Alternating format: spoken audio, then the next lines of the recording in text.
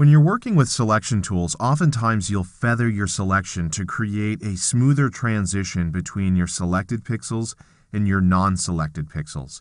Yes, anti-aliasing does this a little bit. As we saw in the last video, it will create transitionary pixels between the foreground color and the background color. However, feathering works in a completely different way. What feathering does is it blurs the pixels on either side of the selection. This gives you a little bit more control over creating a more subtle transition between the selected and non-selected pixels. Let me show you how you should be working with the feathering option as it comes to selection tools inside of Photoshop. So the first thing that I want to do is come over and choose the Quick Selection tool. With this tool selected, you just want to click and drag inside the sky to quickly select the sky.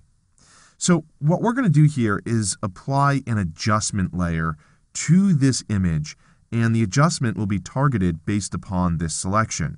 So if we come over to the Adjustments panel and we click, in this case, Curves, we'll create a new layer. That layer has a mask, and if we make an adjustment, and we want to make a rather dramatic adjustment, our goal here really isn't to make the nicest image, but rather understand how we should be working with the feathering option inside of Photoshop.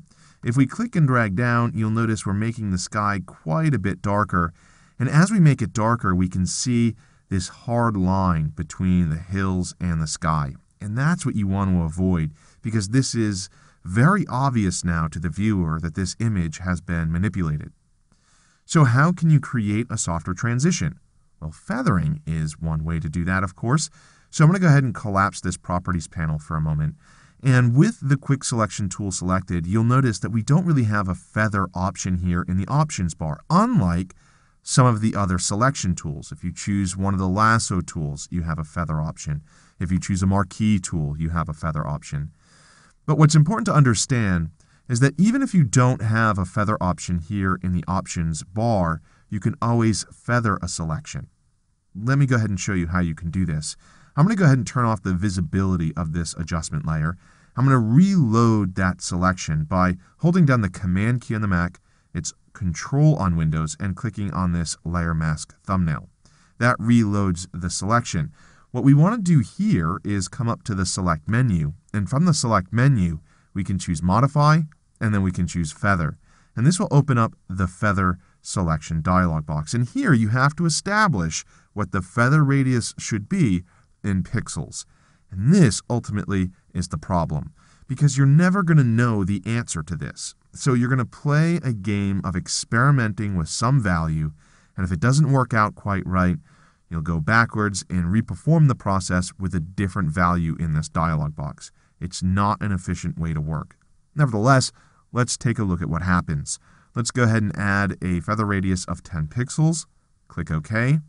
You don't really see a difference here, but if we come over and add another adjustment layer, and again, we'll go with Curves, click on the Curves button to add the new adjustment layer, create another dramatic adjustment. Now, as you do that, you'll notice there's a difference here in the horizon. You still see a pretty hard line, but you also see a haloing effect take place, especially around the elephant. It almost looks like a glow. So this feather radius really isn't the right value. Like I said earlier, you're then left to experiment. You would have to undo this and reperform the selection and reperform the adjustment. And it's, like I said, a tedious process. So the best bet is not to use the feather option at all with your selection tools. Let me show you what I mean. Again, I'm going to turn off the visibility of this adjustment layer.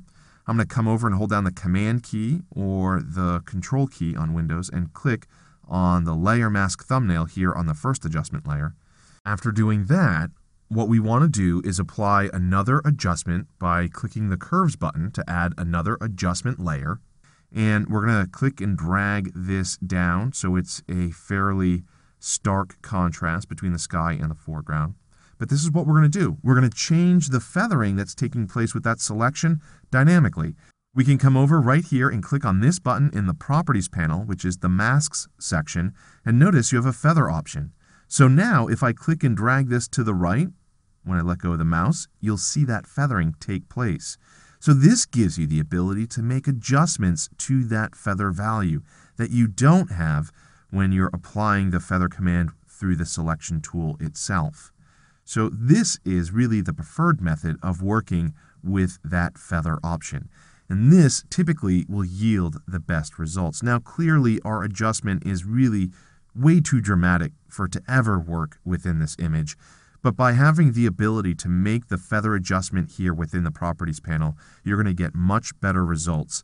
And you have the ability to correct it at any point in time within your work. If you continue to work on this image and you decide that you want to make a modification to it, just come back to the adjustment layer, come back to the Properties panel, and make that feather adjustment.